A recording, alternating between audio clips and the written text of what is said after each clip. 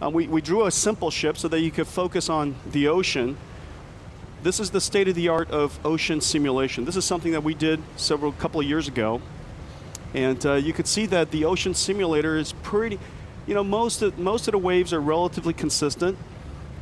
There's no spray, this is about as far as we can go with it. There's no spray, there's no foam, and it doesn't respond to wind. It doesn't really matter what wind blows over this. It's pretty much like this.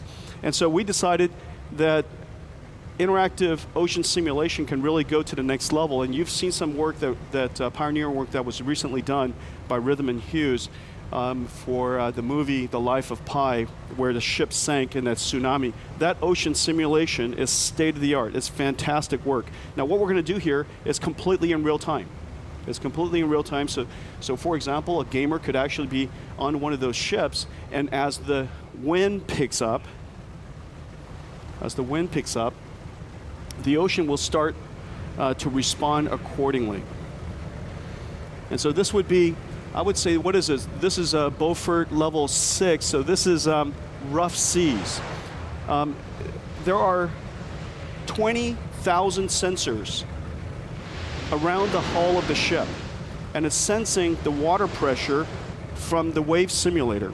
The water pressure will inform the physics simulator how the ship ought to respond depending on its weight and depending on the scale of the ocean, and of course the speed that how many knots the ship is going.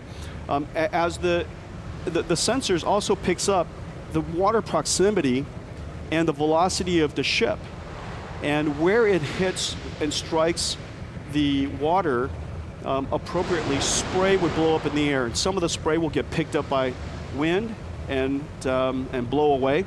There's 100,000 spray particles. Some of the spray will fall back to the ocean, mix in with the ocean, turn into bubbles, and subsequently foam. The smoke is also being simulated according to the wind velocity, and now we're at Beaufort 10, which is high gales and close to a hurricane. This is not quite the perfect storm, but it's getting close.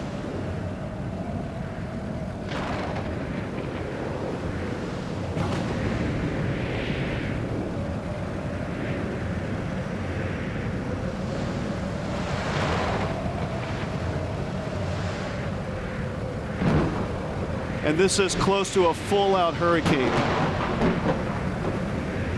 So ladies and gentlemen, this is the world's first real-time ocean simulator. Good job, Jim. Thank you.